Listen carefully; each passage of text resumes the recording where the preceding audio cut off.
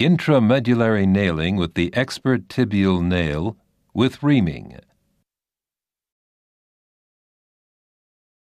The Expert Tibial Nail has a new anatomic bend that makes nail insertion and extraction easier. The cannulated version enables nail insertion over a guide wire. There are several possibilities for proximal locking. 3 of these locking options use cancellous bone locking screws to improve stabilization of the proximal fragment. The 2 mediolateral locking options enable primary compression or secondary controlled dynamization. There are 4 possibilities for distal locking. One oblique locking option is very distal. It allows 2 different interlocking directions for ideal bone purchase and prevents damage to soft tissues. There are 2 mediolateral options and 1 antero-posterior locking option for stable fixation of the distal fragment. The Expert Tibial Nail is indicated for fractures in the tibial shaft, as well as for metaphyseal and certain intra-articular fractures of both the tibial head and the pilon. These fractures are 4-1, A2, and A3, 4-1, C1, and C2, all 4-2 fractures, 4-3, A1, A2, and A3, 4-3, C1, and C2, and combinations of these fractures. The main objectives of this presentation are to show the patient positioning, reduction, the approach and entry point, and the procedure for nailing using the Expert Tibial Nail. The Expert Tibial Nail can be inserted into the medullary canal either with or without reaming. In this presentation, reaming will be demonstrated. The nail will be inserted over the guide wire. Shaft fractures will be introduced. With simple shaft fractures, 4 mediolateral locking screws are normally sufficient, 2 distal and 2 proximal. Secondary dynamization is achieved by removing the locking screw from the static locking option. In very proximal and distal fractures, additional interlocking is required. The patient is placed in a supine position on the radiolucent table. The knee of the injured leg has to be able to be flexed at least 90 degrees to 100 degrees. The image intensifier is positioned so that visualization of the tibia, including both the proximal and distal articular surfaces, is possible in the AP and lateral views. A leg holder may be used to help for reduction, surgical approach, and insertion of the nail. The knee roller has always to be placed under the lower thigh to avoid neurovascular compromise in the popliteal fossa. The closed reduction is performed manually, using axial traction under image intensification. The reduction can be temporarily fixed with reduction clamps. The required nail length must be determined after reduction of the fracture. The image intensifier is positioned for an AP or lateral X-ray of the proximal tibia. Using long forceps, the radiographic ruler is held parallel to the tibia on the lateral side of the lower leg. The ruler is placed so that its distal end is level with the required nail insertion point. The skin is marked on the lateral side. The image intensifier is moved towards the distal end of the tibia. The proximal end of the radiographic ruler is aligned with the skin marking, and an X-ray of the distal tibia is taken. The reduction is verified, and the required nail length is read from the radiographic ruler as it appears in the X-ray. The image intensifier and radiographic ruler are also used to establish the appropriate diameter of the nail. The entry point is decisive for the position of the expert tibial nail in the medullary canal. This position is most important for correct fragment alignment of proximal and distal metaphyseal fractures. In the AP view, the entry point is in line with the axis of the medullary canal and with the lateral tubercle of the intercondylar eminence. In the lateral view, the entry point is at the ventral edge of the tibial plateau and in line with the medullary canal.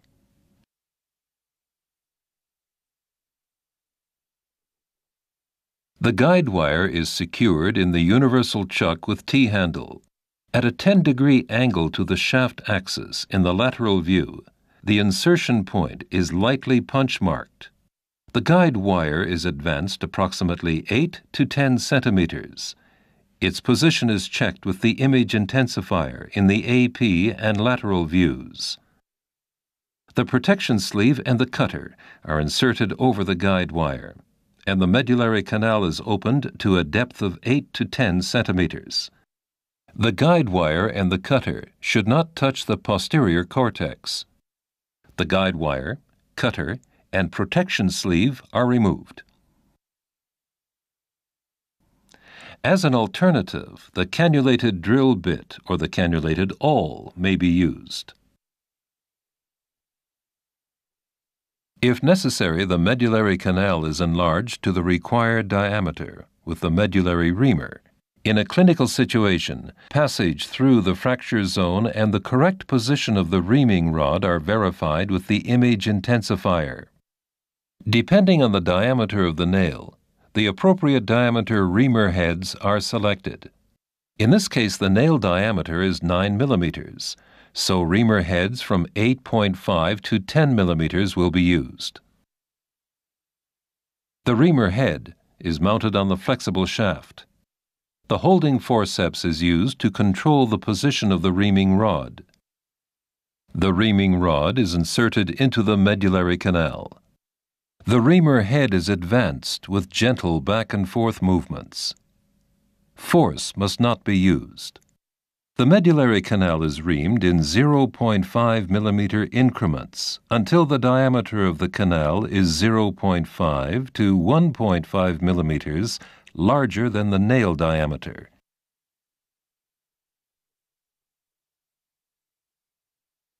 The insertion handle is directed anteriorly, and the tongue of the handle is matched to the notch in the nail. The connecting screw is placed through the insertion handle and is threaded into the nail using the hexagonal screwdriver with spherical head. With the insertion handle, the nail is introduced into the medullary canal. Slight rotational movements can help the insertion. The passage of the nail across the fracture is monitored with the image intensifier in 2 planes to avoid malalignment and additional iatrogenic fractures. If necessary, light hammer blows may be used. The connector is secured to the insertion handle. The hammer is used in the fixed mode. If more insertion force is necessary, the hammer guide is attached to the connector, and the hammer is used in the sliding mode. The final position of the nail is verified in the AP and lateral views, with the guide wire placed in the aiming arm as shown here. The insertion handle is marked in 5 millimeter increments, which correspond to the extensions of the end caps. This feature can be used for over-insertion of the nail or for correcting the nail length. If primary compression or secondary dynamization is planned, it's recommended to over-insert the nail up to 7 millimeters, which corresponds to the maximum distance between the positions in static and dynamic modes.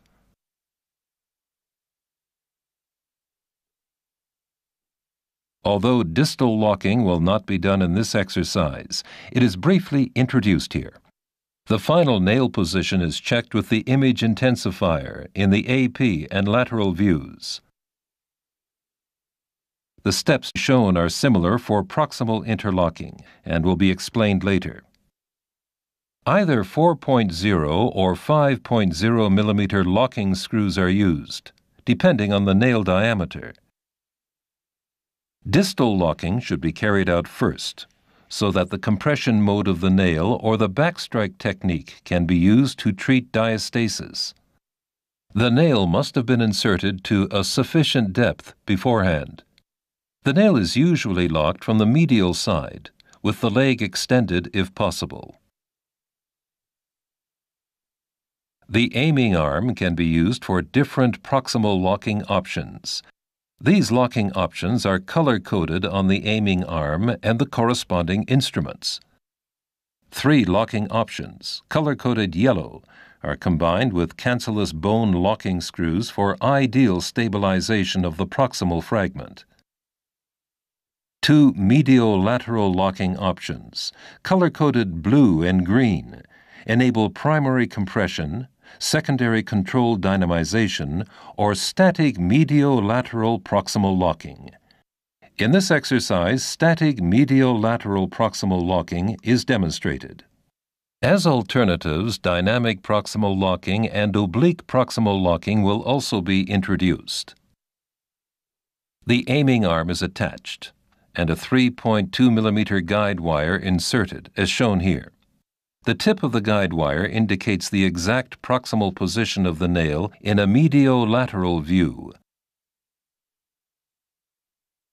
The 3-part trocar combination, consisting of the corresponding protection sleeve, drill sleeve, and trocar, is inserted through the medial-lateral hole in the aiming arm. The trocar is inserted down to the bone through a stab incision and is then removed. Using the corresponding drill bit, both cortices are drilled until the tip of the drill bit just breaks through the far cortex.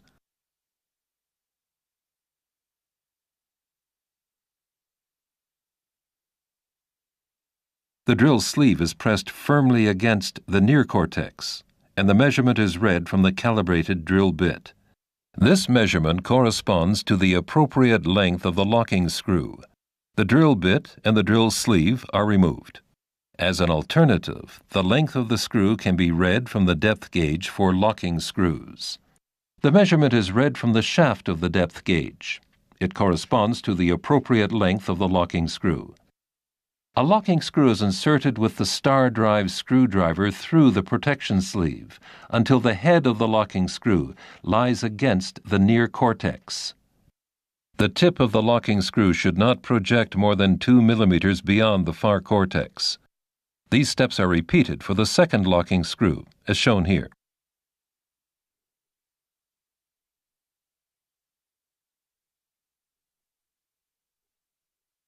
The end cap prevents bone ingrowth into the proximal end of the nail. Therefore, the end cap makes nail removal easier. The patient's leg should be positioned in flexion to assure that there's enough space to insert the end cap. The aiming arm, the connecting screw, and the insertion handle are removed.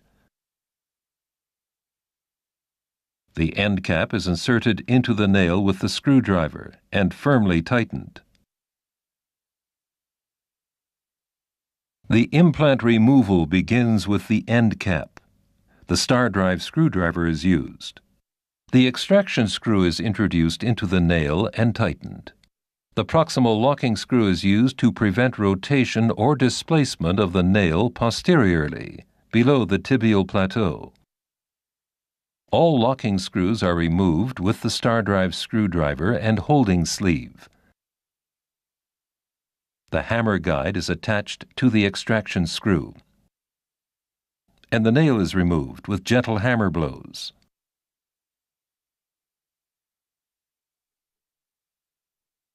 This presentation has demonstrated the main steps for intramedullary nailing with the Expert Tibial Nail. These steps are patient positioning, reduction, the approach and entry point, and the nailing procedure itself. Alternative A. Dynamic proximal locking, primary compression. The following instruments are needed: the protection sleeve, the drill sleeve with blue and yellow markings, the trocar with blue and yellow markings, the compression screw, and the calibrated 3.2 mm drill bit with blue and yellow markings. In cases of diastasis, compression of the fracture gap may be necessary. The Expert Tibial Nail allows a maximum compression of 7 mm. Two mediolateral locking options enable primary compression or secondary controlled dynamization. Secondary dynamization is achieved by removing the locking screw from the static locking option. To enable primary compression, the compression screw is inserted into the connecting screw until the compression screw comes in contact with the locking screw. Each complete turn of the compression screw corresponds to compression of 1 mm. At this point of the procedure, the Expert Tibial Nail has been locked distally, and one proximal locking screw has been introduced in the dynamic locking option marked Dynam. This type of locking procedure does not allow secondary dynamization of the Expert Tibial Nail. The fracture gap is continuously checked before, during, and after the compression procedure. The second proximal locking screw is introduced into the most distal hole of the proximal locking options, marked Stat 1. The compression screw is removed with the screwdriver. Alternative B. Oblique proximal locking. The instruments needed are the aiming arm, whose yellow guide holes will be used, the protection sleeve, the drill sleeve with blue and yellow markings, and the calibrated 3.2 mm drill bit with blue and yellow markings. The proximal nail position is checked. The three-part trocar combination is inserted through the hole for oblique locking options in the aiming arm. One drill bit is inserted through the corresponding guide hole of the aiming arm.